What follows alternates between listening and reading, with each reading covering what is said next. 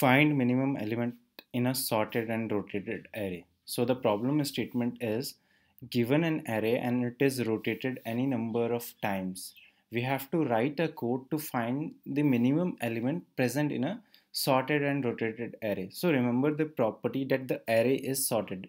We will use this property in our solution. So I have given two examples, and now let's suppose this array is rotated any number of times, and if you see the minimum element, it is 1. And let me explain through example. Now suppose initially the array is, and it has following element 1 2 3 4 5 6. You can see this array is sorted and we don't know how many times it is rotated, and after rotation it will be 5 6 1 2 3 4. So this is what this array is, and if you see this array, you can clearly say that the minimum element is 1. Similarly, if you see the example 2, in which the array is sorted but it is rotated at some point, and the minimum element present in this array is 2. So, and also you can assume there is no duplicate exist in the array. So now this is the problem statement. Now let's come to the solution part, how we can solve this problem.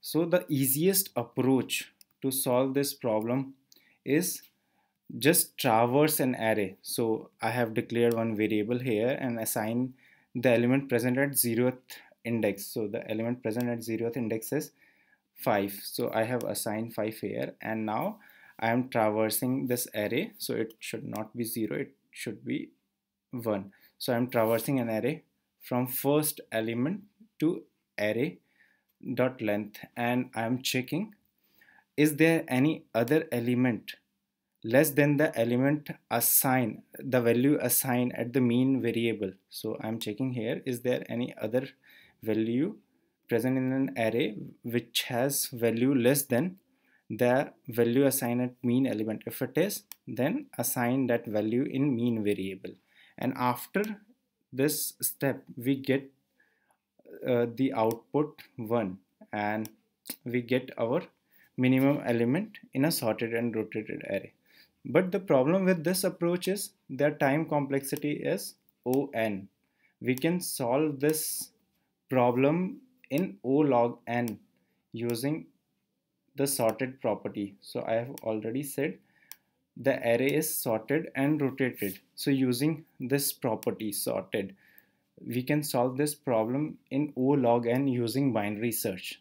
Let's see how we can solve this problem using binary search. So in binary search, what we do? In binary search, we first compute the mid and the and then we compare the value present at mid to the element we are searching in an array. But here we are not searching an element, we are just finding the minimum element. So let's see how we can solve this problem. So now this is my sorted and rotated array, and these are the values in this array: 5 6 1 2 3 4. If you see, I can first compute the mid. So here are some few conditions that I am checking. If the array is of only one length, then just return the element present at 0th index, and if the array is already sorted, then just return the element present at 0th index. Else we are using the binary search I mean the binary search algorithm. So what is, so we I have declared two variables here and assign start with 0th element and so assign a start with 0 and end with, so I have initialized a start with 0 and end with array length -1. So this array has 6 elements, so the value of end is 5. Then here I'm computing the mid. So mid here is 0 plus 5 divided by 2, which is 2.5. So it is int, so the value of mid is 2. Now once we compute the mid, so I'm writing the indexes here, 0 1 2 3 4 5. These are the array indexes. So if you see, the value present at mid is 1. Now this 1 is compared with mid minus 1 and mid plus 1. It just ensured that if the value present at mid minus 1 is lesser than the value present at mid minus 1, then we found the minimum element. And if the second condition ensured that if the value present at mid plus 1 is less than the value present at mid, so we return the value present at mid plus 1. But here the mid minus 1 value is greater than the value present at mid, so we return the mid. So this is what this condition is. Here we are checking if the value present at mid minus 1 is greater than the value present at mid, so return the value present at mid. Else, so we found our minimum element. So don't need to visit all these conditions. Let's take the second example and see how we can